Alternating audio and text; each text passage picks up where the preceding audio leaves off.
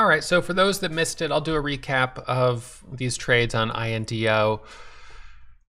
Surprising, had basically two trades earlier this morning, was up $17 between the two of them, and then INDO comes out with news at around 9:40 and halts up at 3:39. So kind of surprising. Well, I guess it was around 9:50 that we got the news posted here.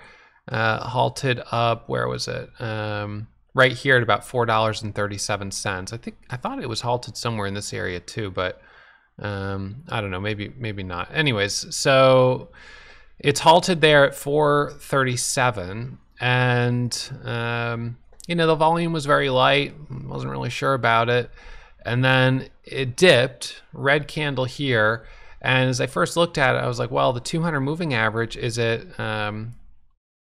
445. It's right here. It's going to be running into that level right there.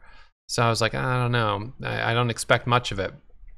But then as it squeezed back up right here through 445, I said, all right, you know what? It's worth a stab. So I took my first trade around 455, squeezed up to 5, took my profit. It was a couple $1,000, and I was like, wow, decent.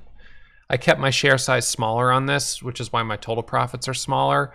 Popped up to 540, pulled back, got a break of 540, bought the dip here to VWAP, added through 540, squeezed up to 620, another halt. Nice.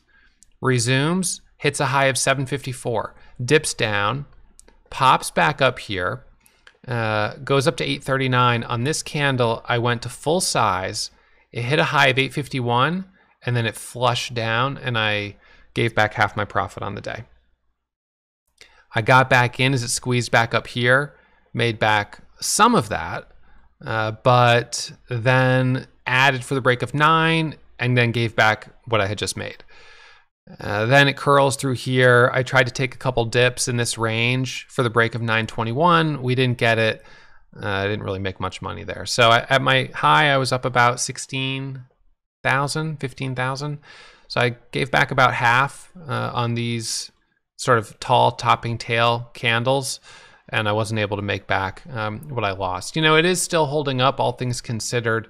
The high of this candle here is 849, 850. So, this may be a premature recap because we may have more opportunities on it, but we'll see. Bounce off the VWAP there at 756, pops back up to 850. That's a nice $1 a share. So now if we can get through 850 to 875 and 921, if we break that level, then we're in a 5-minute breakout.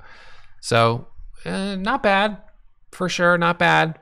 I didn't take enough size on it early on. Early on, the volume was also pretty light. By the time the volume picked up, it was a bit more extended. I took some bigger trades, lost. So wasn't able to get totally dialed in on this one, but made some money, and we'll live to trade another day. So that's good to see at the very least. 200% squeeze. It's got short sale restriction. It's a hard to borrow stock. And you got some nice action on it. 925 is a daily level. If it breaks that, you've got room up to 1187. So those are some technical levels that are worth watching. And if you can get green, you gotta be grateful and shut it down. It's been a slow month. Today's the biggest green day I've had in a couple weeks. So, it's not a big green day. I'm not at my daily goal, but green is good. So that's the recap, but a reminder as always, in case you don't already know, that trading is risky. Most beginner traders do lose money, and my results are not typical. So make sure you trade in a simulator and don't trade with money you can't afford to lose. With that, I'll see you guys during the morning show tomorrow around 9:15 a.m. and maybe we'll see if this sparks another little round of momentum. I hope you really enjoyed that video, and make sure you hit the thumbs up and subscribe to the channel if you haven't already. Our goal is to hit 1 million subscribers this year, but we won't get there without your help. So please, please, please hit that subscribe button.